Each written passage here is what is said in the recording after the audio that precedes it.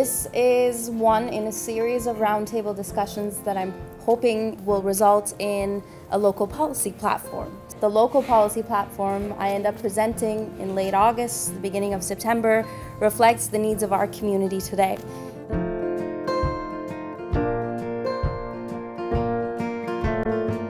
Adam Vaughan is joining us because it's nice to have an MP, even for a day.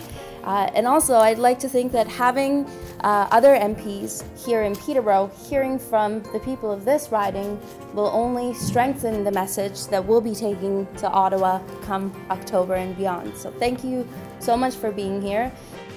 When I come across candidates that are advocates for stronger communities, it's an easy political dialogue to engage in.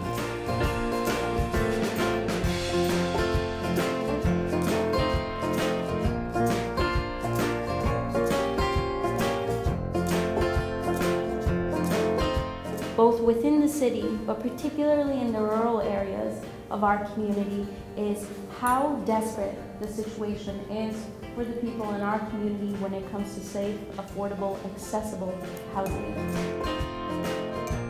Most of the federal housing ministers can tell you I was on the front lines up in Ottawa anytime they moved near Toronto, talking about the absence of a program. And in fact, the reason Justin Trudeau reached out to me is I kept stopping him in Toronto and saying, "Where's your platform?"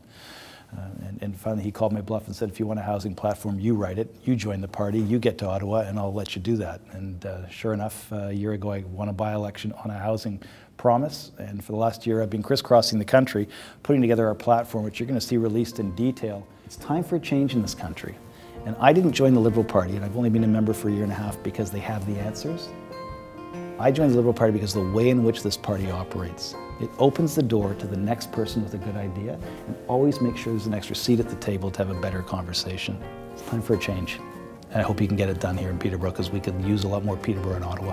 And I'm sure you could use a lot more Ottawa in Peterborough.